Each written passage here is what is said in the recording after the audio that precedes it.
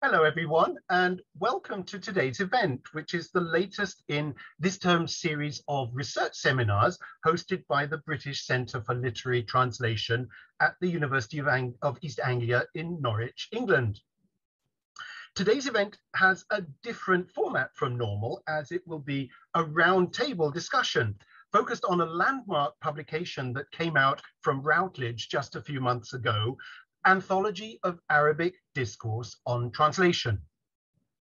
Now, if you attended last week's BCLT seminar with Michael Cooperson, you'll appreciate that today's session establishes a mini Arabic theme to this month's events. Michael Cooperson is indeed one of the translators represented in the new collection, but I'm delighted to say that we are joined today by the anthology's two editors, Myriam Salama-Carr and Tarek Shamma, and they'll be discussing the volume with Sawad Hussain. An award-winning translator from Arabic, Sawad is currently co-chair of the Translators Association here in the UK. Last year, she held a Visible Communities residency at our partners, the National Centre for Writing in Norwich. And since February this year, Sawad has been translator in residence at BCLT, together with Laura McLaughlin, from whom we heard just a few weeks ago. So Sawad will introduce Myriam and Tarek, and I'll hand over to her in just a moment. But before I do so, let me do a couple of other things. Firstly, by way of housekeeping, I'll remind you that this seminar is being recorded, and the recording will be available on the BCLT's YouTube channel shortly. And you can also find there recordings of many of our previous seminars and other BCLT events. There'll be time for audience questions at later in today's session. So do feel free to put your questions to the panelists using the Q&A function, please. There's a chat button as well, of course, and you're welcome to comment in other ways during the discussion in the chat. But the Q&A button for your questions, please, and then you can also see other people's questions and upvote those that you particularly enjoy. The other thing I'd like to do is briefly give you a flavor of Tarek and Myriam's anthology. So I've simply put the contents pages on a number of slides, which I'll share with you now. So I'll quickly take you through the contents of the anthology, which is a particularly rich collection of no fewer than 52 short texts. I'll read to you as well the publisher's summary. This anthology brings the key writings on translation in Arabic in the pre-modern era, extending from the earliest times, 6th century CE, until the end of World War I, to a global English-speaking audience. The texts are arranged chronologically and organized by two historical periods, the classical period and the Nahda period, or the period of awakening from 1800 onwards. So you'll see there are 26 in the first section, taking us up to the end of the 18th century CE, and then the Nahda period also has a further 26 extracts. The texts are arranged chronologically and organized by two historical periods. Each text is preceded by an introduction about the selected text and author, placing the work in context and discussing its significance.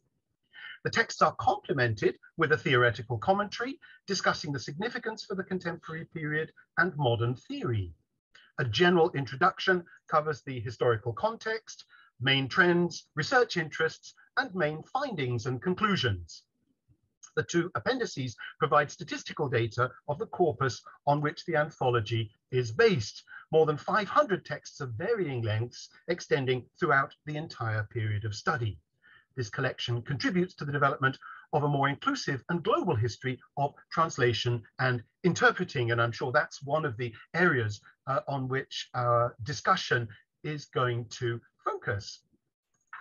So without further ado then, let me hand over to Sawad, who will take things on from here. Sawad, welcome. Thank you, Duncan, for that very warm welcome to everybody and to us. And yes, hello everyone, and ahlan wa sahlan, and we're so happy to have you here with us today. I'm going to introduce Tarek and Myriam officially, and then we'll start into our discussion. We will have ample time for Q&A, so feel free as we're discussing, if anything comes to mind, while we're covering a specific topic, just pop it into the Q&A. We'll get to it in about 50 minutes or so. We're hoping to move on to Q&A, give you about half an hour for questions and answers. So we have ample time there. Wonderful. Okay, so Tarek Shamma is Associate Professor in Comparative Literature and Translation Studies at Binghamton University, New York. His recent publications include In Search of Universal Laws, Averroes' Interpretation of Aristotle's Poetics in World Literature, that's in 2021, and Universal Wisdom, Islamic Law, Translation Discourse in Classical Arabic, in the Routledge Handbook of Translation History, also from 2021. Welcome, Tarek. We're so glad you could join us. And we also have the distinguished Myriam Salama-Carr, who is an honorary research fellow at the University of Manchester, where she's dialing in from today, Center for Translation and Intercultural Studies. She is the author of La Traduction à l'époque abbasside, 1990, and her publications include Mapping an Arabic Discourse on Translation in the Routledge Handbook of Arabic Translation 2020, as well as L'École de Baghdad, Équivalence, 2020 as well. Thank you so much, Myriam, for being here today. You feel free for the both of you to unmute yourselves. Actually, please do, so we can start our discussion. No. Okay, great. So I'm just going to start us off to say that in the introduction, it was alluded to that, currently there are Western biases in translation studies. And that was sort of one of the motivations for this anthology. And so I wanted to talk to the both of you about why do we need this anthology? What sort of gap is it addressing in currently like the translation studies field? Okay, shall I start this? It's quite a question. It might be useful to start with referring to the grounding of our work and the context in which the anthology took place, from the point of view of translation studies in general. Right. I think it's fair to say that translation studies, perhaps over the last 20 years or so, has been kind of striving for inclusiveness. So there has been a move towards trying to include more voices, more examples of how translation was performed and conceptualized. And, just to mention a few sort of titles, Delille and Wordsworth in 1995 were the translators through history, which was covering quite a wide range of spatial temporal areas. Michel Ballard in 1992, a book written in French called From Cicero to Benjamin, but which included quite a lot of information about the Baghdad School, for instance. So there was some kind of efforts at integration. And of course, the Routledge Encyclopedia of Translation Studies, which has includes a number of traditions. So this was a kind of positive environment for the sort of work that we got involved in. So there was this trend for inclusiveness, but also a much more explicit focus on other traditions. So it wasn't just a question of being inclusive, but it was a question of giving a platform for traditions, non-Western traditions. And here I'm thinking of Marilyn Gaddis Rose's book, Beyond the Western Tradition. So it's much more explicit engagement. And Theo Herman's work on translating others, again, more voices from outside of perhaps, European and Western construct. And of course, Martha Shine's seminal anthology of text on the Chinese tradition. Oh, okay. So the ground, in a sense, I think was being prepared. This in parallel with the awareness among certainly people working within translation studies or literary studies and with access to Arabic, that there was so much material there. And this material could be found in different places. There was a lot of very interesting work in philology, philological studies, in Islamic Arabic studies, but not within translation studies proper. Right. So this is the sort of, in a sense, perhaps which helped towards the setting up the anthology. There is another aspect which perhaps, Tarek as the kind of lead on the project might be in a better position to discuss, but it's the aspect of cultural policies and politics, which meant that there was support for the project in an Arabic, language context as well. I think there would, at perhaps a very broad level of the discipline of translation studies itself, Leeuwenhoek has spoken of a culture of translation. And there was, certainly a feeling on our part that by working on an anthology, we were contributing to this culture of translation.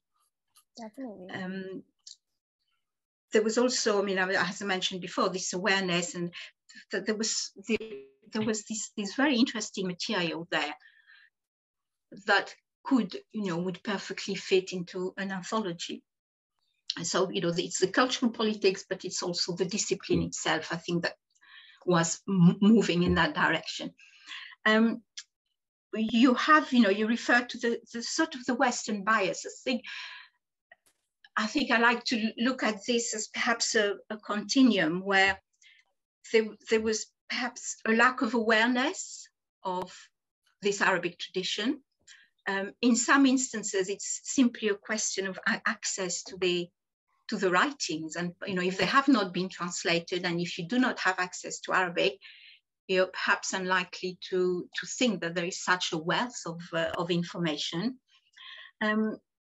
Of course, you have the more extreme, perhaps the narratives where the contribution of the Arabic-speaking world to conceptualizing translation has been minimized or ignored, or even seen as simply a question of appropriation.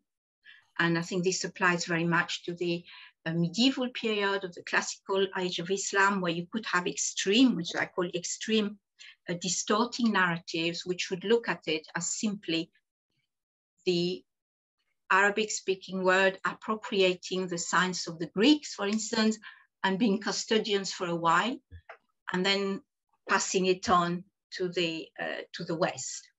And so there was also this feeling that the anthology could challenge both this type of narrative, but also other narratives which perhaps came from the region itself, which tended to not so much minimize the contribution, but only think in terms of the golden age of Islam, and then possibly the Nahda, as if nothing had happened in between.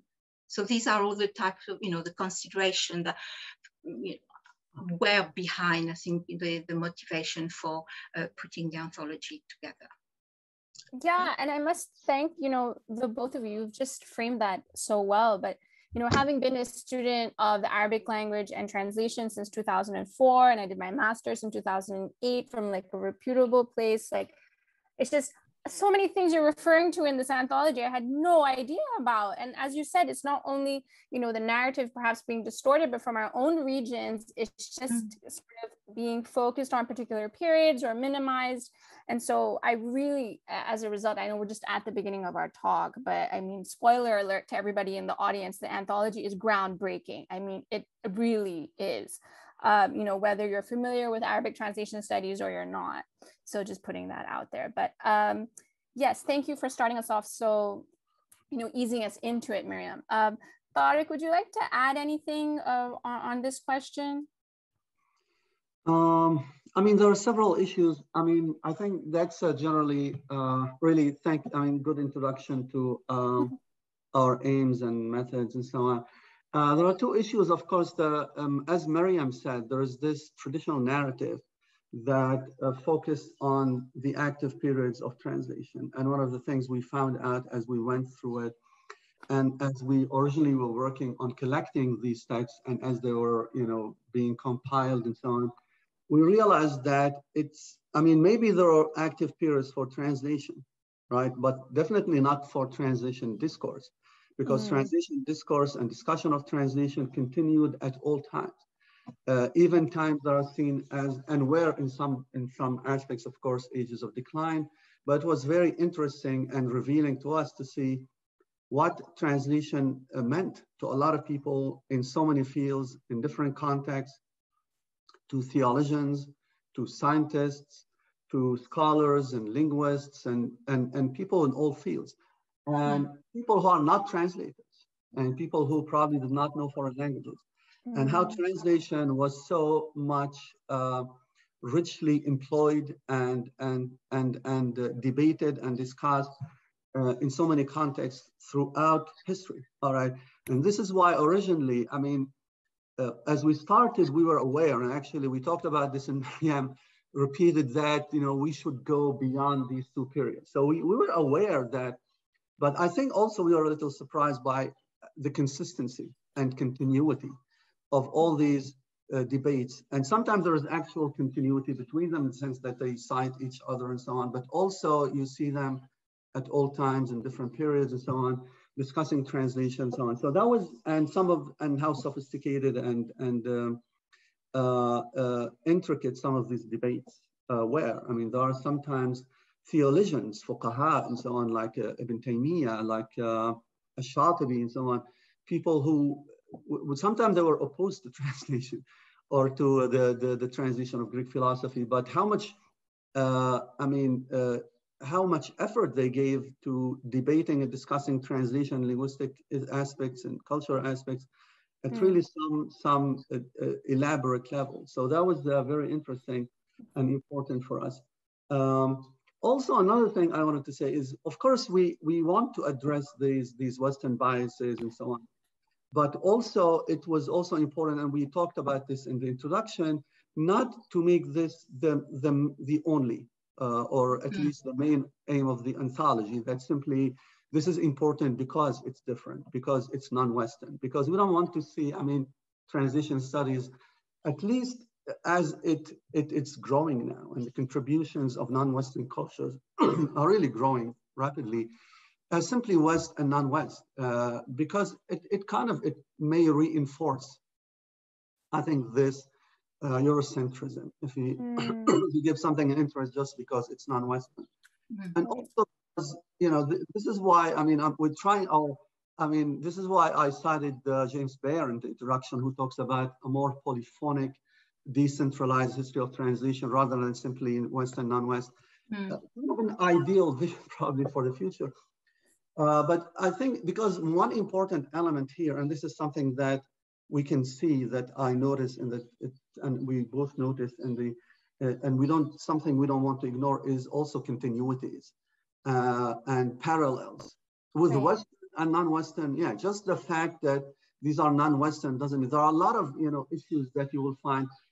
For example, philosophy, as Myriam talked about it, there was a lot of continuity with Islamic philosophers from previous, not only Greek philosophers, but Hellenistic philosophers, School of Alexandria and so on in the Middle East, in the Near East and in Egypt, and even Christian scholars who faced similar issues to Islamic scholars. And later in the translation of someone like Averroes, for example, into Europe, how also the way he tried to conceptualize philosophy and deal with issues of doing rationalist philosophy in a strictly religious, monotheistic environment. And when the sources are these pagan philosophers, like you will, and how, I mean, later European medieval translators were inspired by some of his work. So these are some of the elements, cases where you see continuities with it. I mean, there are a lot of cases where it's not simply about Western and non-Western. It's about simply here, philosopher doing rationalist philosophy with respect to a monotheistic tradition, for example. And you'll find a lot of these parallels here. So it's important, while we definitely want to address these biases and so on, Western biases, we don't want also to represent this as mainly non-Western, and this is the main interest of it. Yeah, I applaud you both. That's such a really valid point and a poignant one to keep in mind, not just with this book, but with even translations of Arabic literature in general. I think is something many of us, as translators can keep in mind. This leads me to my next question. If the both of you could please walk me through your methodology, because it seems like there is such a rich corpus of texts to choose from. How did you go about choosing the text? How many were you going to include? And also, I'm aware you had, a number of translators working on these texts. How did that come about? Yeah. I think we agreed from the beginning that we will have about 40, 50 texts of, kind of several pages each. You want a text that is sizable but manageable too at the same time. And we could have selected more, of course. It was quite difficult eventually to, and as you said, there is a large corpus of other things too. So there are several factors. I mean, from the beginning, we decided that on the one hand, there are particular texts that are more or less canonized and famous and important, well-known, like Jahez, like Safadi and so on. Works by, later Bustani, for example, during Nahda, Sulaiman al-Bustani, the Iliad. These are major texts. And even though they have been studied and so on, you cannot not include them in a work like that, in an anthology of Arabic discourse.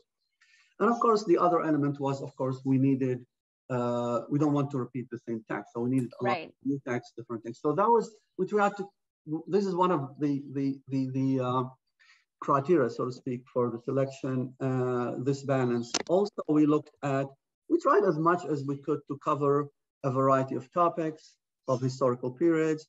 And as I said, originally, it was simply going to be, or that was the general plan, the Abbasid period. And then, but eventually we decided into these two broad periods.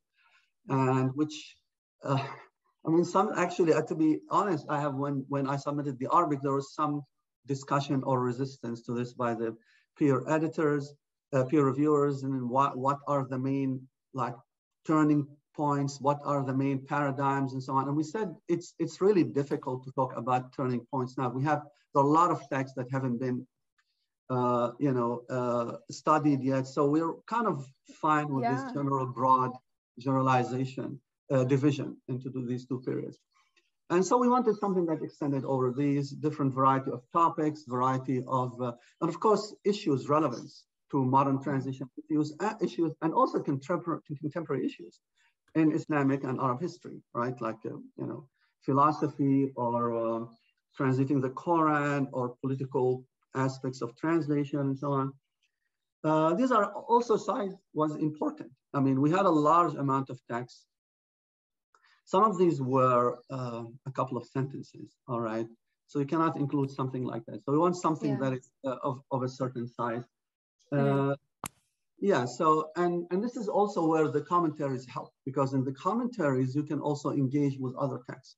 And we did that, texts that we did not include, all right? So it was quite useful sometimes to refer some of the shorter texts, 2 or 3 sentences, to quote them, include them, or to reference them or refer to them and bring attention to them. So I think also through the commentaries, we also brought up and included and referenced some good number of texts too. So that was the general, kind of a compromise we tried to achieve. Right. No, that's very helpful. And in terms of the translators, was it simply like, people who both of you are familiar with, or were you looking for people who have a vested interest in this field? Yeah, all of these, I would say. I mean, and of course, people who are specialists in these, some of these texts are highly specialized, even though, of course, they're excerpts, but still are taught texts in theology, in philosophy, I mean, one of the most difficult ones was Ibn Taymiyyah because he uses Islamic fiqh and so on. So Adam Gargani was a specialist more or less in Islamic theology and so on. And so it was people we knew, but also we tried as much as we could to contact people, to sometimes people, and Mona Baker also was a consultant, and she contributed, she helped a lot with this. So sometimes just searching and sometimes looking at text, people who worked on Islamic philosophy, for example, or classical linguistics, or the Nahda period and so on. So we looked for all kinds of people, or we contacted them, and a lot of times, of course, some people, and these are predominantly, if not all of them, professors, sometimes some PhD students, academics. Sometimes they don't have a lot of time. They have to give. So eventually, you know, some people could, some people couldn't, and so on. So it took some time, but we could find this, you know, number of really dedicated and qualified scholars who did it in their different ways. Yeah. It's definitely reflected in the translation itself. Thank you, Tarek. Myriam, did you want to? Yes, just to I think the variety, again, it's this, you know, the diversity of voices, etc., amongst the translators was quite useful as well from the point of view of the terminology that was going to be used as part of to refer to translation issues. Because this is, you know, something that I think we were both very much aware of when we were, for instance, whether we were, you know, discussing a text or translating it, that we were using the terminology we were using in English was, of course, you know, impacted by our backgrounds, where we had studied, what type, even within translation studies, I would say, you know, which type of translation studies were you involved in, and terms such as, you know, equivalence, for instance, do come with a certain baggage, etc. And it could have been quite, you know, I suppose one could have been prescriptive. This is not the way we chose to work. So I think that the translators were also approaching translation studies concepts from the point, you know, from their own perspectives. You know,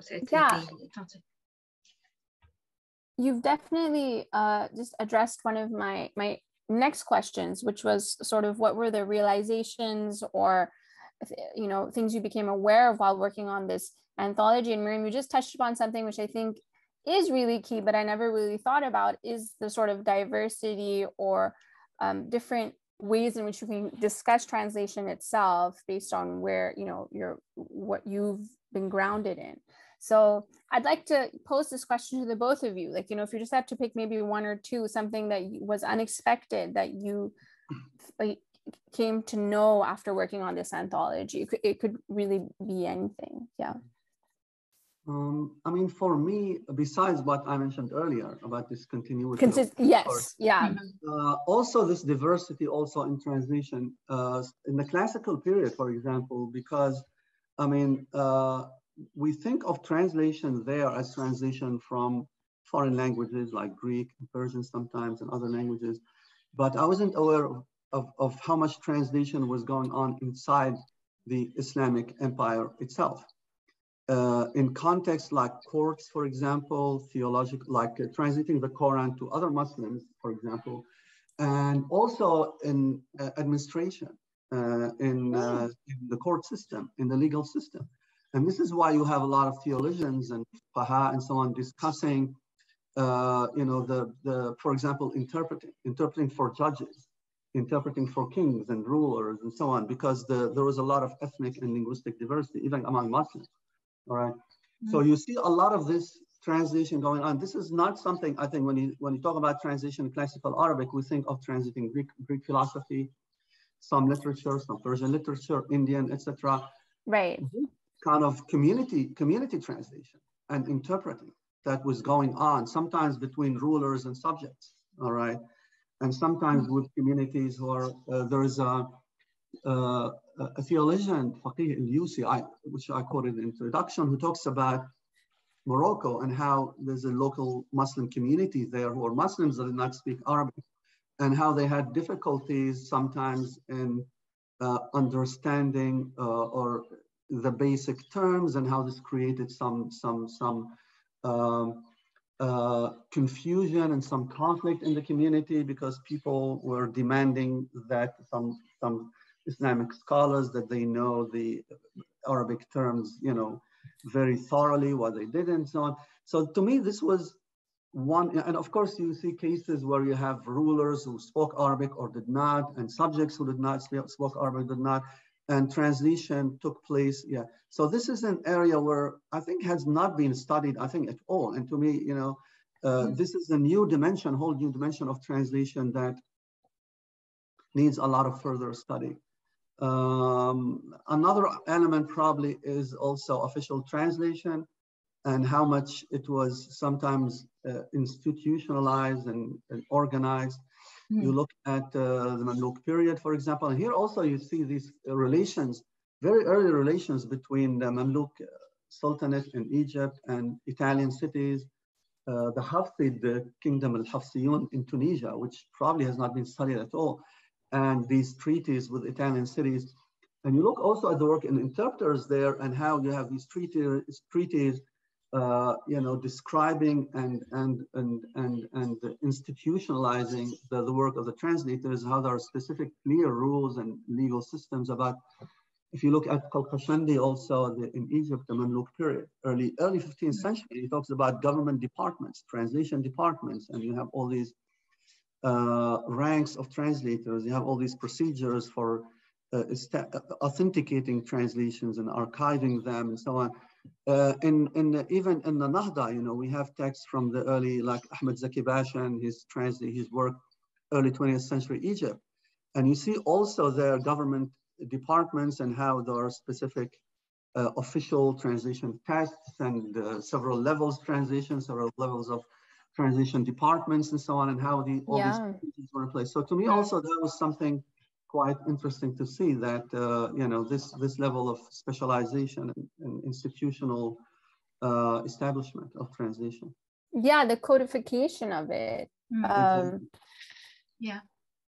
Well, I think if I may, what was very interesting as well, and which surprised me, was to see how much information there was about translation and about the debates about translation in, at the time of the Nahda, in non-canonical type of literature, in press cuttings. The discussions about, translation as appropriation. Is translation good for modernization? What are the risks? Wow. Or competition, some journal sort of asking secondary school pupils to write essays about whether translation is a good thing or not, translation from European languages into Arabic. And this was in the press, in the nascent press.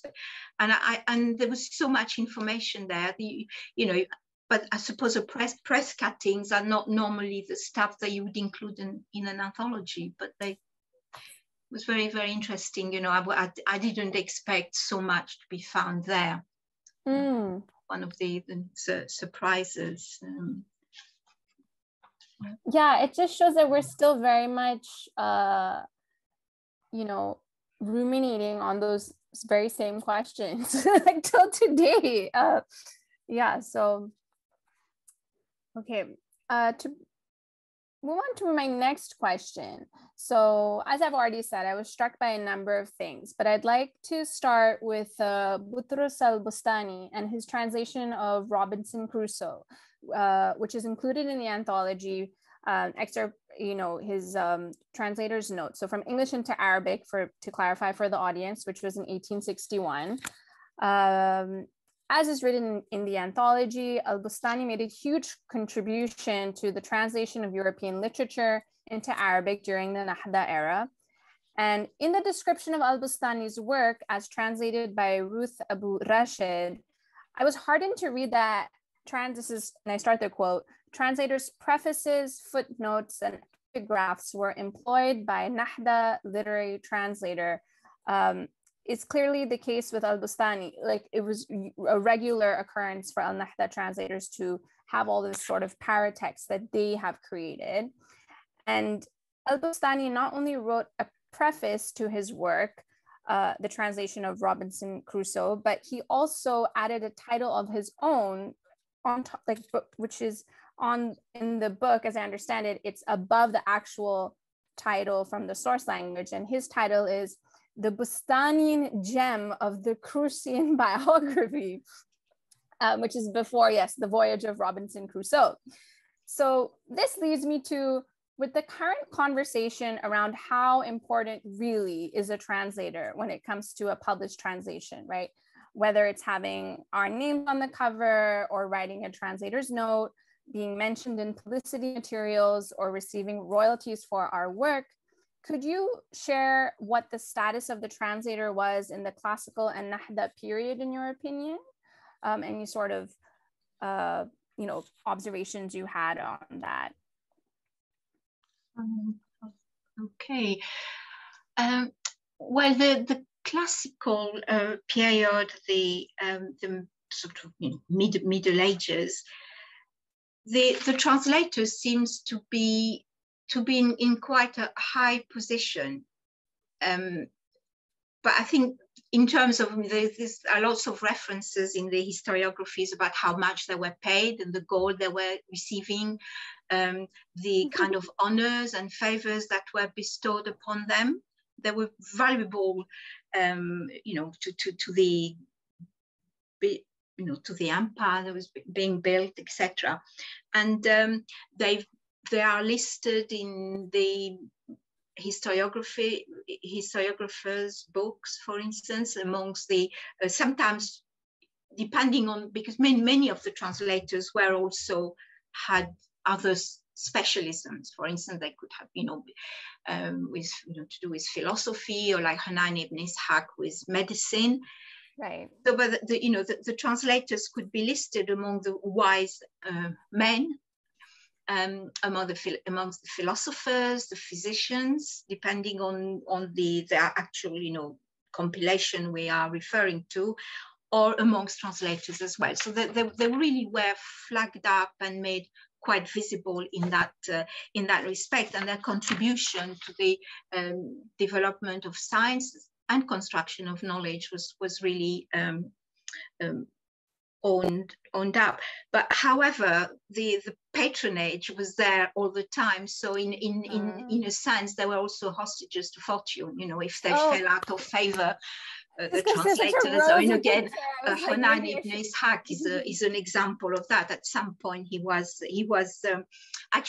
working as a doctor, as a physician for the Khalif al-Mutawakkil. And due to some rumors at court, he fell out of favor and was sent to prison. So you can fall from high as well. Wow. But certainly it sounds as if, the translators were honored and seen as useful contributors. I'm not so sure about I think perhaps the Nahda, you'd have both, because you also, you have this, you mentioned Al-Bustani, and who was a very visible agent there and made himself very visible as well. But you also have comments, for instance, from, I think it was actually Muhammad Ali referring to translation and not wanting the El-Tahtawi, who is a very large figure of the Nahda, doing more than just translate and not spend too much time on discussing about it, etc. So I would say the two, but probably a plus rather than a minus in terms of the status of the translator. I mean, I don't know, but the Nahda, I mean, very often the translators were themselves authors, and so it was quite a complex setup as well. They were really, it was at the heart of the literary debates. Wow. Yes, just before you talked about falling from great heights, I was thinking, it would be so lovely to return, to that era as a translator. When you talked about going to jail, I was like, actually, scratch that. Thank you, Myriam, for such a vivid depiction of, you know, what translators were sort of considered as and seen at that time. Tarek, do you want to add anything, or we're okay? No, generally, I think, yeah, one point, and this is something that Myriam said, is kind of, I think with the Nahda, most of these translators, at least the visible ones, were also intellectuals in their own right and writers and so on. So if you have like Boutros al-Bustani or Sulaiman al-Bustani even, or Georgi Zidan, I mean, these people, Tahtawi, of course, because of course foreign language was more widespread. I mean, and of course you had to be, you know, a modernizer, you had to know a foreign language. And so they saw translation as part of their reforming and modernizing mission at that time. I'm not sure, I mean, and there was a lot of evaluation and high respect for translation, but also they definitely did not see themselves only as translators. In the classical periods, you had someone like Hunayn and so on, but you have a lot or more who were translators. And that's it, because I mean, foreign language was such a Greek, in this case, a rare commodity, so to speak. But during Al-Nahda, I mean, intellectuals and modernizers and so on, they had to, I mean, modernizing, at least for more secular ones like Georgi Zidan, for example, or these people. So, I mean, to them, so this is why I think you have the translators. I mean, of course, there were translators who translated for the commercial press, you know, kind of sensational novels and so on. But at least the visible translators, we know, did not see themselves only as translators. And so this is, I think, a factor there, you see, because they saw translation as one of their activities, one of their important activities, modernizing and reforming and so on. Right. And that's, I think, a difference from the classical period. Multidisciplinary, yeah. Just because I have you both here, and I'm curious, before we move on to our next question, what is your view of the translator in the Arab world today? Do you think, you know, compared to what we've just been discussing, like what is the status of the translator either working into Arabic or out of Arabic, whether in an academic setting or a commercial one or a literary one? If either of you have any you know, insight into this or personal experience you'd like to share. Tarek is smiling, and Myriam is also like. Well, I don't know if it's, yeah, I mean,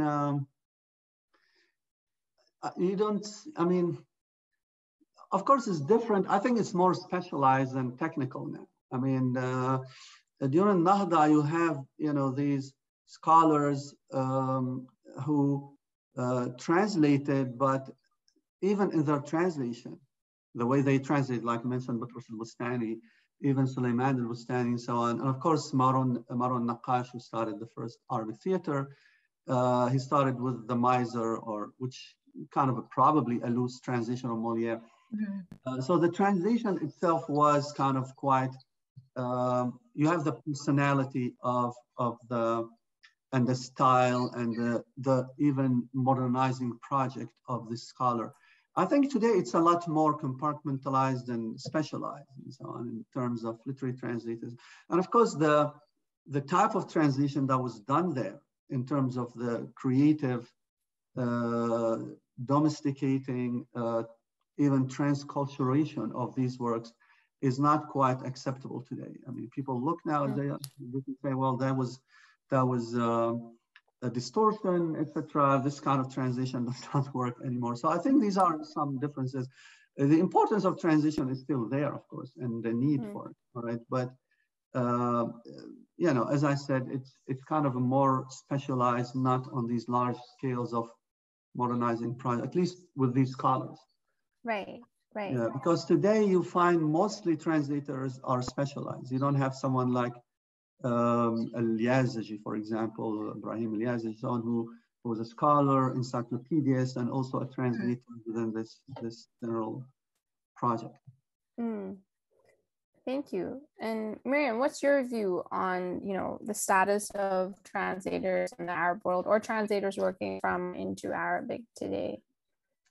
Well, I think the issue of specialization that Tarek developed is an important one.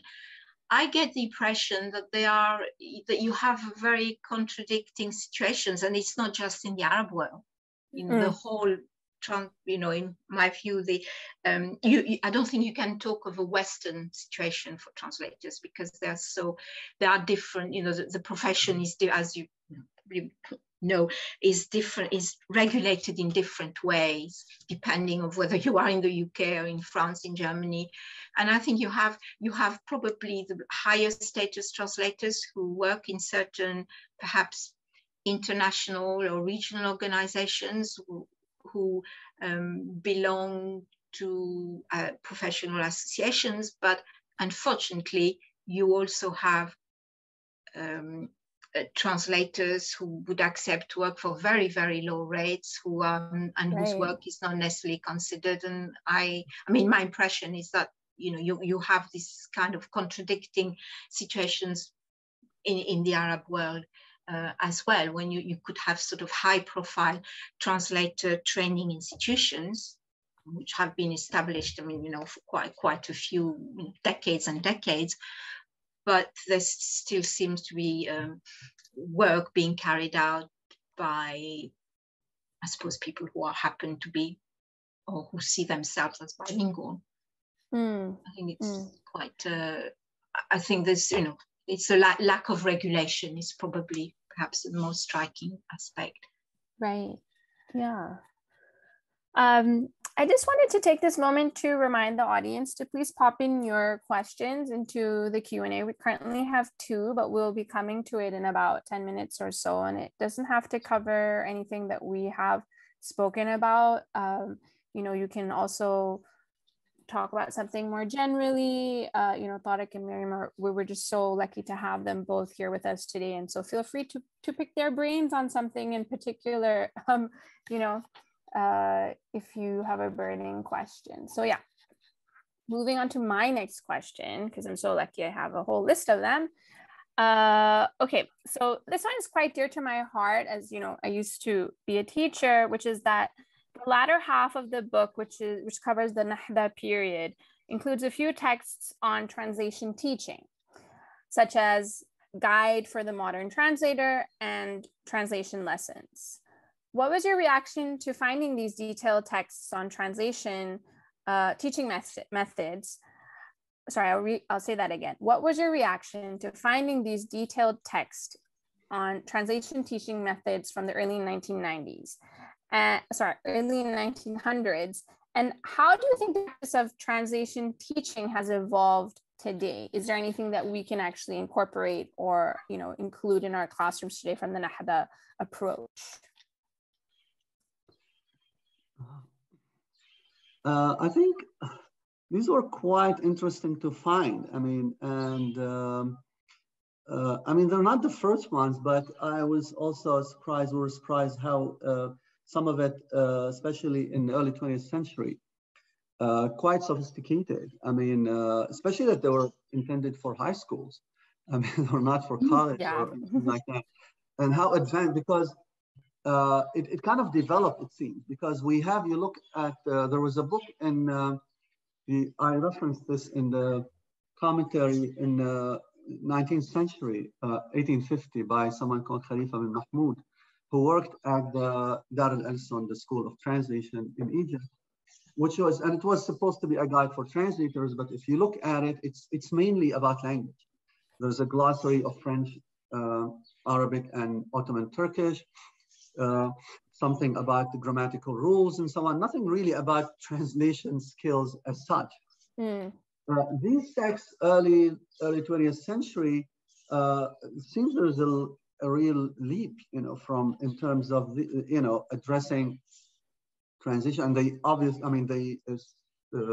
explicitly say it's not only knowing the 2 languages, but translation skills, and they talk about creating also, as opposed to the general style there, maybe this is also because of the academic context, the general style tended to be quite adaptive during Nahda, quite, taking liberties and so on, but they kind of tried to create a balance between, in their instructions to students and so on, between,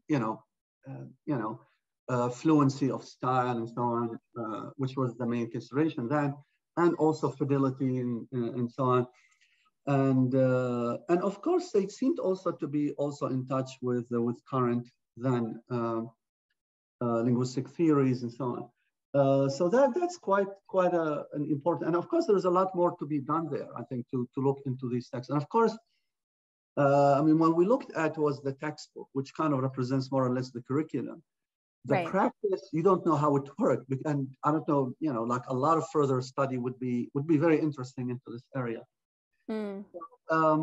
Today, I mean, I can't say for sure, but for example, one thing with these texts is that one of them discusses how the distinction between translation and language learning, and how translation was used in language learning, but now it is not. But they argue against this. They say, well, this is kind of something we can still do, and kind of, I think this debate, it still resonates with I think modern debates about learning language. I mean, definitely. Exactly. I mean, I think in recent, I mean, it mostly throughout probably the second half of the 20th century, what dominated more was a communicative approach to language learning. That is, you don't introduce the foreign language at all, you don't use translation, etc. But there are also some recent, to some extent also, arguments that maybe we can use translation. Translation could play a part in I mean, we shouldn't try necessarily to avoid it, at least in teaching language for adults as opposed to children. So there's still a current debate and still an important debate today, and I think we can learn from it. Learn from that, yeah. Yes, going back to the the point about how could you use how in terms of teaching, what use could the anthology be?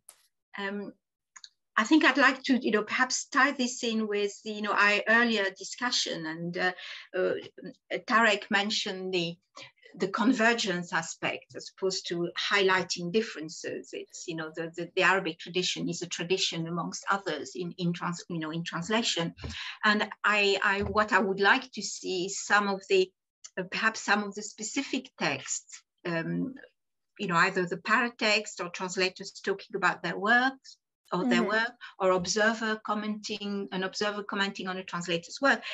These could be used to illustrate some translation issues. For instance, you can think of a course in translation studies, perhaps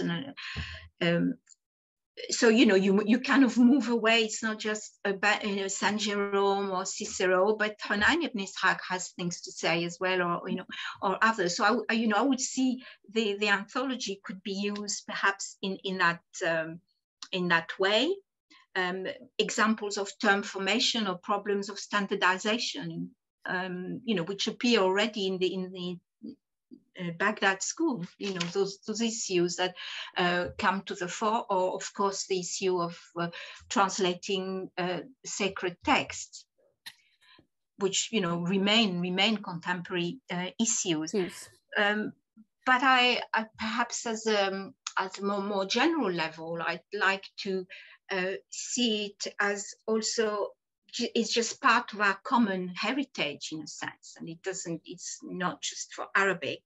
As this, I mentioned this concept of the culture of translation, which even Delft, and I think this is where the anthology could be used as well. It's all those wonderful different traditions that are different but the same at the same time. So I think this is how I would like to see it, certainly not as a different tradition, but as how the same issues come again and again, and the problems are very often the same in different contexts, but it's Okay. Thank you, Myriam and Tarek. I feel like we could go on and on, but we do have a good number of questions from the audience, which we will turn to now.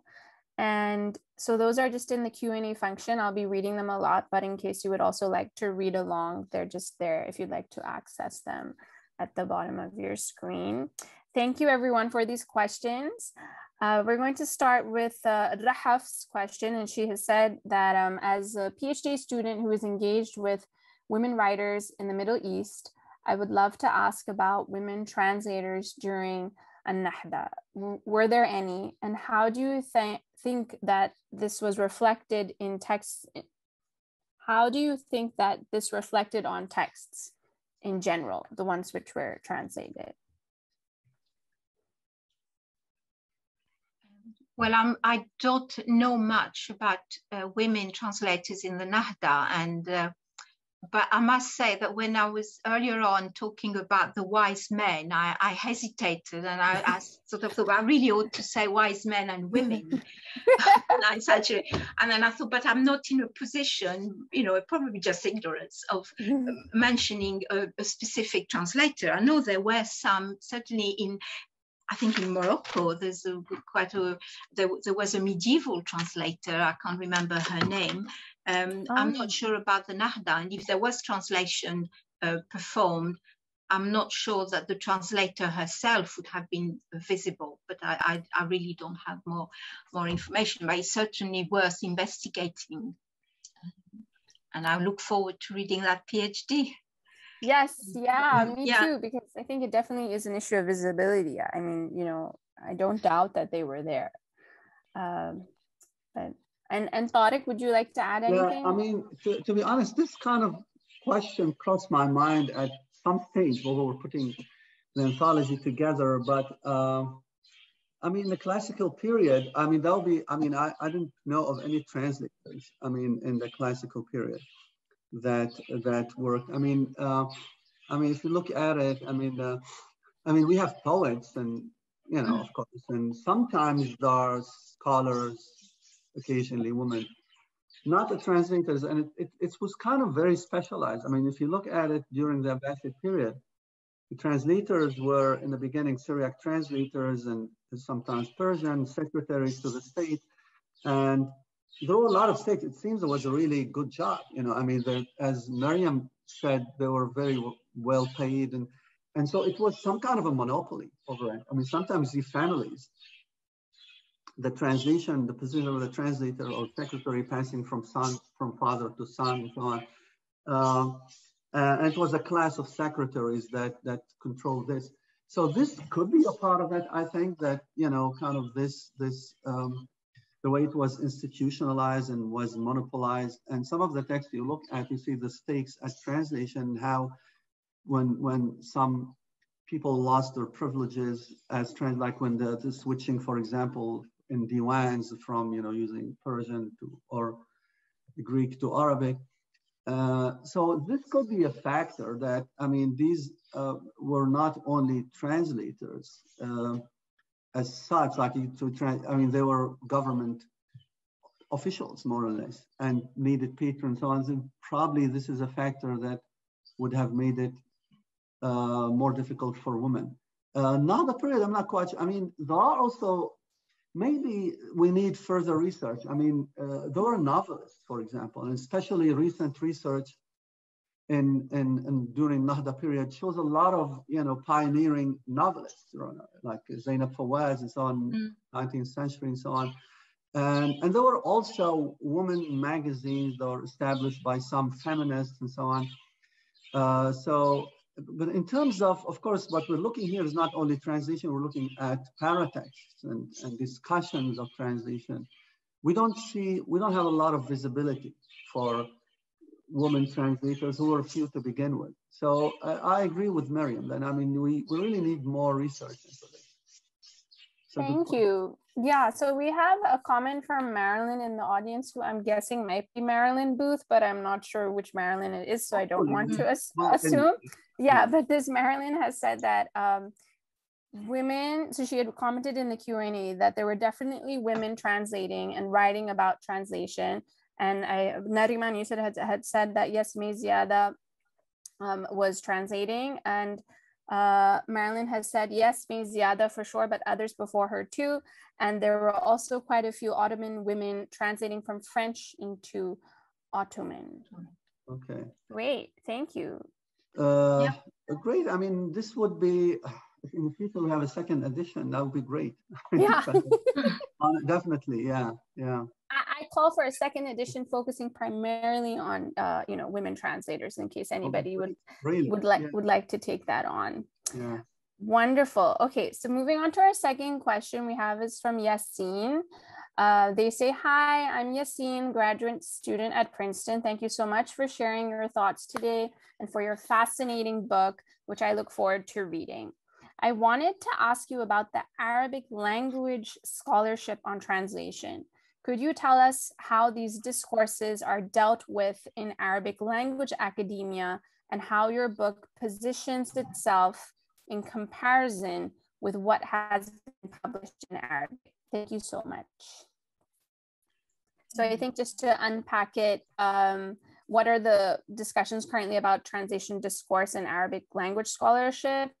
And how is the book positioned in comparison to what's already been published in Arabic on this topic? Yeah.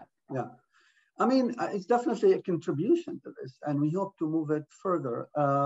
I think there's in discussion of translation in Arabic and English too, to some extent, as we said in the beginning, too much focus on the golden age, the specific translation periods, all right? And sometimes also in terms of, and this is something that started in Nahda, in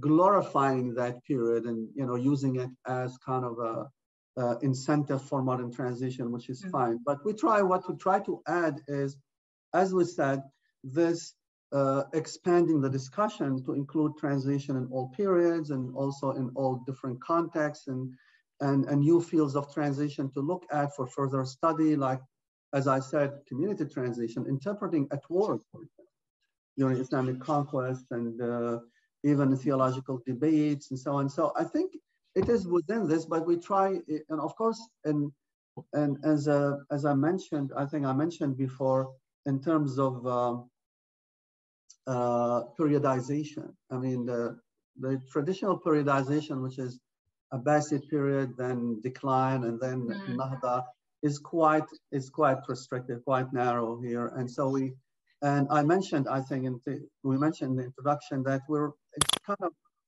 of, new periodization, and this is something also the peer reviewers in Arabic asked for, is beyond this, but this could be a future direction, kind of looking at translation paradigms, translation periods through all this large history. So it's a step. So I hope it will encourage more research into this.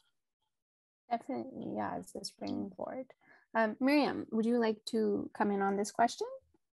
On the scholarship in Arabic, on translation studies, I agree with the point that Tarek made about the fact that the 9th, 10th centuries are really, and the Nahda tend to be the one that are repackaged and presented as, of course, very productive periods in terms of, and I think that might be sometimes a problem, because the production is so big that you concentrate on the production. They translate this and this and that, and maybe you don't give enough space to the conceptualization, the debate about translation itself, the questioning of it in some of the literature. I also find that sometimes the way of presenting the translation movement, and certainly the Baghdad school, etc., can be a little hegemonic. Trying to explain something that happened with one reason only, while there's a wealth of motivations, and and I'm thinking here of Gutas's book on the Abbasid Greek to Arabic, Greek thought, Arabic, Greek thought, Arabic culture, which is extremely interesting, because he really unpacks all the motivations that were behind the translation movement there. Of course, the impetus given by Islam, both philosophically in terms of the seeking science and also empire building, a unifying language. but there were also all the personal motivations that, you know, the different caliphs, the different sponsors, the translators themselves and their preferences, etc. So perhaps it's a kind of complexity that sometimes might be lacking in certain works. From the point of view of the more contemporary translation studies, again, it depends very much on the background of the authors themselves. You know, in the same way as, you know, Tarek and I will have been influenced by what our, you know, academic background was and what languages we were working with. You would have, for instance, a lot of focus on more linguistic or text linguistic approaches to translation in the Arab world. I think this seems to have, text linguistics seem to really have motivated and led to quite a few publications. But by the same token, sometimes for countries of the Maghreb, you know, it's the French or scholarship in French that is influencing some of the research. So it's quite varied, I would say, right, in that sense. Yes. Yeah. No, it's good to include, definitely, yes, as well, the scholarship in French. Thank you. Our next question is from Dr. Ahmed, who has said, does the anthology focus on into Arabic or from Arabic, and why? Or is it balanced in its approach when choosing texts for the anthology? Well, it's mainly about discourse, about translation. And so this, for the most part, was translation into Arabic. But also there are discussions of translation from Arabic, like the Quran, especially in the classical period, like the theologians I mentioned, or fuqaha, like Ibn Taymiyyah or Shatibi. They talked about translating, and there was one called Hamad bin Bilal al-Hanafi who talks about prayer in translation. If you can pray in another language, you translate some, you know, the prayer in Arabic and pray in another language. So I mean, the classical period, I would say, it was predominantly into Arabic, and especially quite often with regard to Greek philosophy or to holy texts like the Bible, Old Testament and New Testament.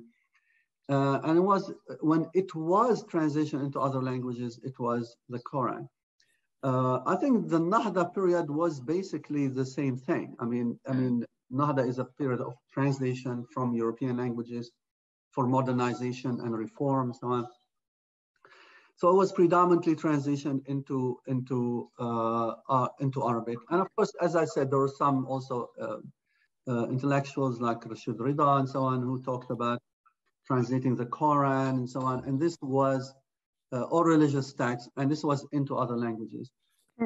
So apart from, I would say, translating the Quran, I mean, it was, I would say, generally, it was translation into Arabic.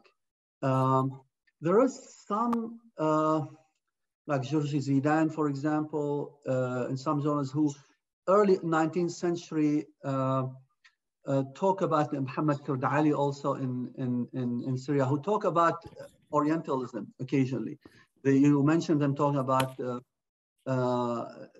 Orientalist writing about the Arab world and so on. So there is some nascent also study. This would be an interesting also subject for further studies, like this early awareness of Orientalism and Orientalist work and so on. Although we didn't find, as far as I can remember, like further like detailed discussions of the translations themselves. All right.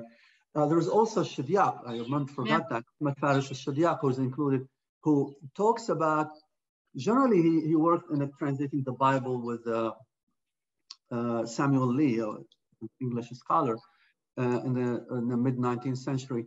The main work was that he talked about his work translating the Bible into Arabic, but at the same time he did comment on some European English Orientalists who translate, like Lane, who translated the Arabian Nights and the Quran, and other in a very critical way quite often. So I would say, and another, I think, was mainly into Arabic, but there is the Quran, and there is also, I think, this burgeoning understanding of Orientalism and the representation of the Arab world in other languages and how they were translated, which is an important area. Right. And Myriam, would you like to tag on anything to Tarek? No, that's I don't think I want to add to this. No. Yeah, that's okay. Thank you. Our next question is sort of similar to Tarek, which you've just touched upon in terms of how languages are being translated into Arabic. This is a question from Salam, who has said, can you please address the issue of mistranslation from English and French to Arabic? They read that Sartre's What is Literature was mistranslated by a student of Idris. I'm not familiar with this, the specific mistranslation, but would either of you like to talk about specifically during the classical era and the Nahda period, if there were also what is considered mistranslation, because we do know the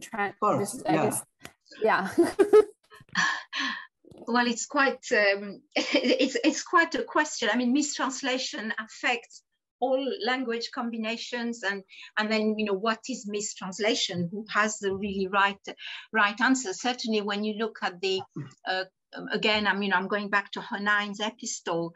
Yes, there are often mentions of the translator mistranslated such term or mistranslated such text, and then explaining why he may have done so, and very often it's because his language skills were not up to the job, or because he didn't know about the subject, which is quite interesting from a translation point of view. Right. I don't think, thinking of the Nahda, the fact that quite a few of the translations were very free and very creative. To what extent can these be called mistranslation when Greek, or when not Greek, it's French, Racine's tragedies are translated into the Egyptian vernacular from French, and what is a tragedy in the Greek sense becomes a happier story where the good people are not punished at the end by vengeful gods. Is this a mistranslation? Is it a recreation? So I'm not really sure. There must be text of instances of mistranslation. There will be mistranslation generally, but I'm not sure. I can't think of a specific example here. No, but the one that you actually have just cited is a wonderful example of Racine's work. Thank you. Yeah. Tarek. Yeah, I agree with Myriam. There are cases, of course, where you find misunderstandings. That's like, there are cases, whether in the classical period or Nahda period, where sometimes some Greek terms or Greek philosophy terms and so on in medicine were misunderstood, or it wasn't sometimes clear to the translator what they are. So they would use a borrowing, for example, in order to wait until this is more understood. And Hunayn bin Ishaq talks about this, how, some translators, he talks mainly about style, I think, but he does talk about also mistranslations.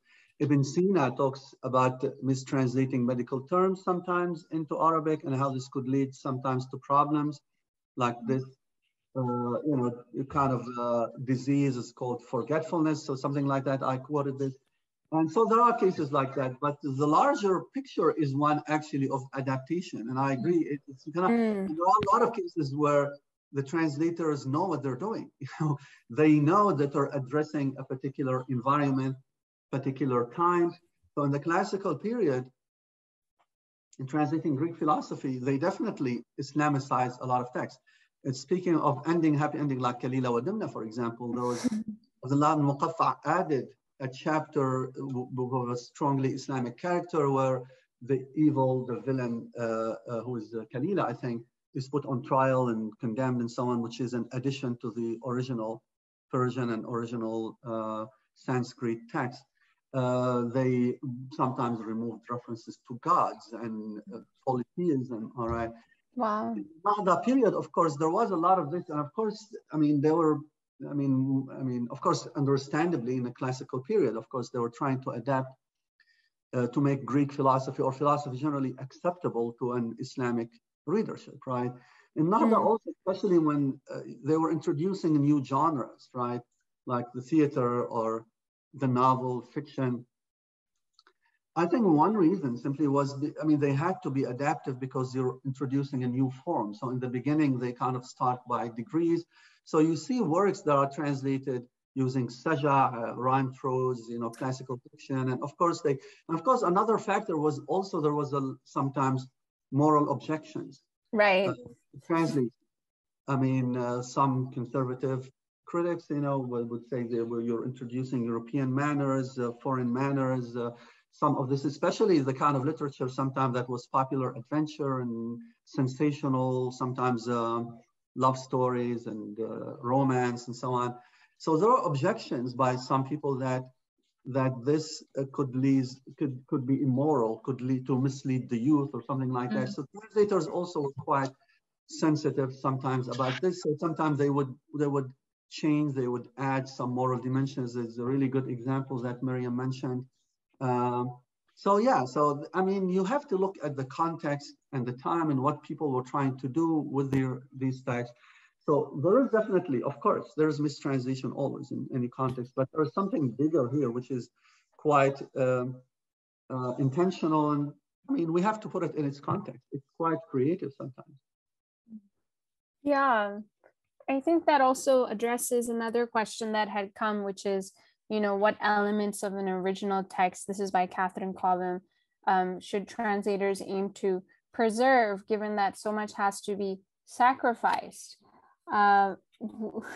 But would either of you just want to give a quick response before we move on to our final question? Now that we've discussed everything that isn't really kept, what should we focus on keeping or bringing across? Yeah. Well, sorry, the question, it's almost existential. Yeah. Viewpoint. I would find it.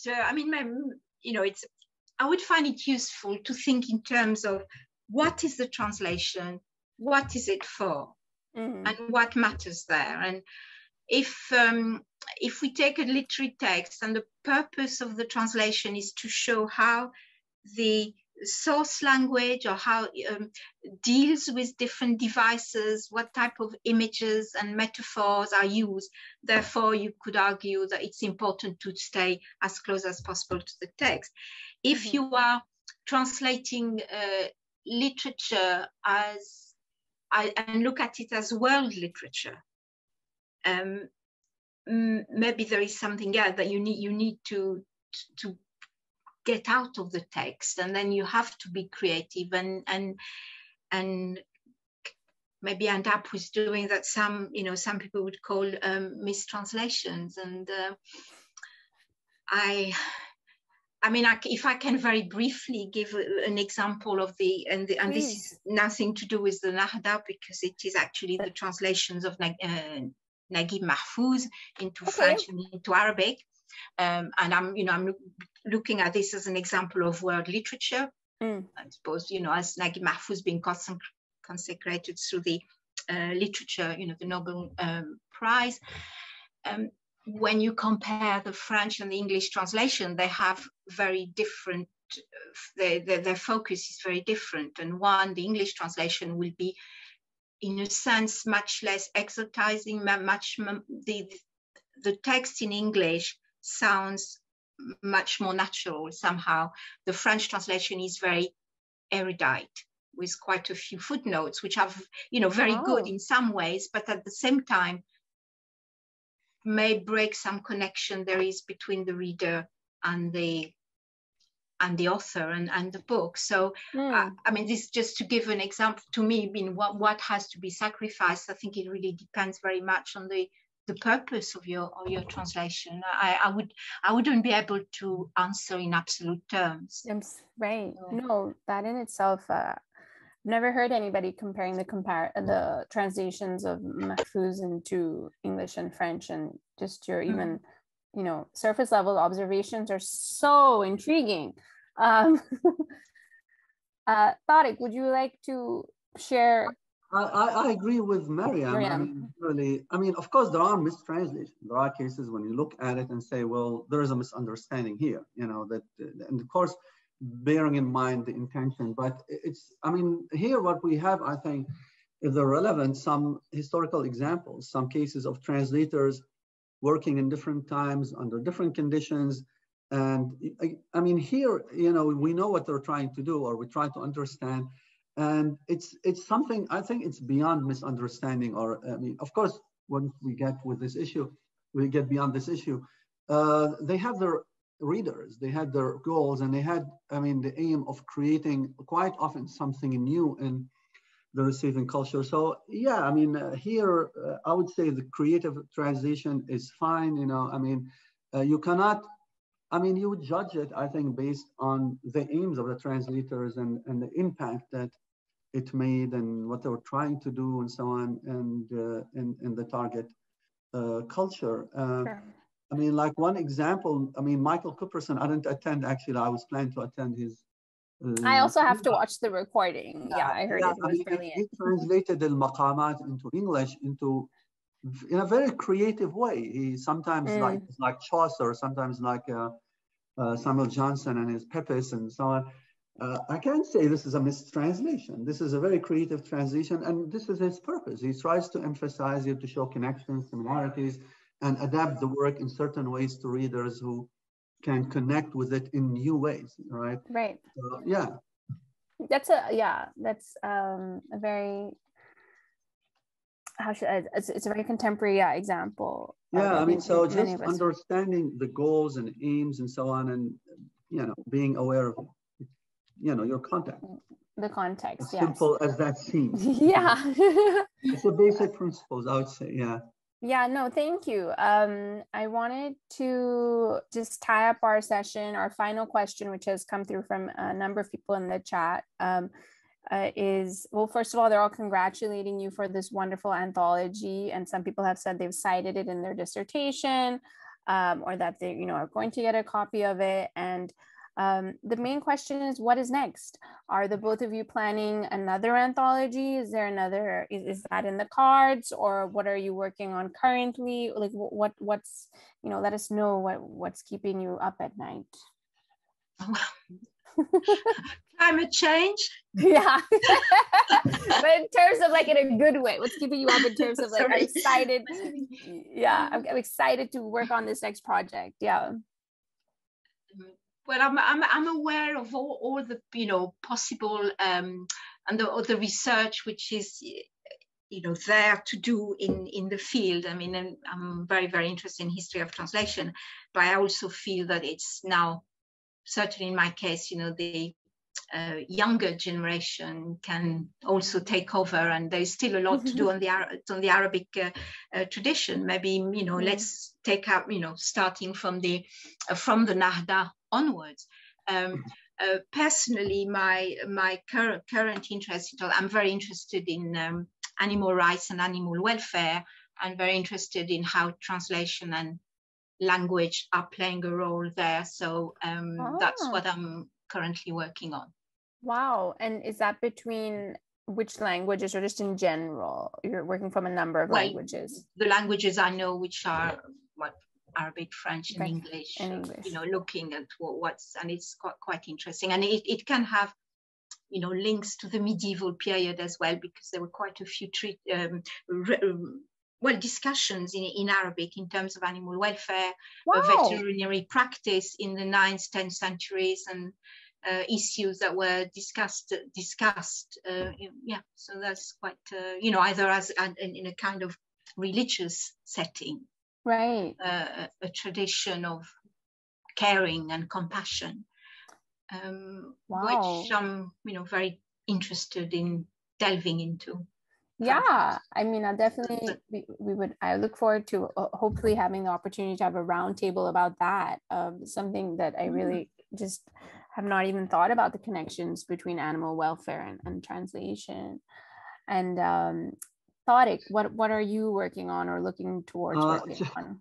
Well, we've just been talking about, I'm quite interested in the question of translation and creativity. And and what these kind of this history in Arabic and probably other languages can teach us about translators. I mean, translation as a very creative act, and in the way it could contribute to understanding, to creating new trends, new, literary works, and also understanding even the literary works themselves, the original ones, through translation. So I'm very much interested in this issue now.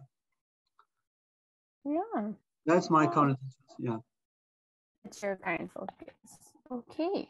Well, it's 2 minutes to the end of time. I just like to take this moment to thank all of the attendees, for staying with us for the entire session, and for your very just probing good questions. I feel like we got so much out of Myriam and Tarek. He must be exhausted after our conversation, but I've just been so honored to be here and to be able to discuss and celebrate this anthology with you. As I said in the beginning, it is really groundbreaking. I'm not just saying that. I went in with no sort of, preconceptions, and came out of it just like, wow, how this is really something that we all need to get a copy of. And I'd like to hand over to Duncan. Yes. Thank you, Sawad. Thank you all. What a feast. Just 3 things from me just to close. Firstly, I popped a link in the chat through to the homepage for the anthology at Routledge. If you haven't seen the anthology so far, then further details on the Routledge website.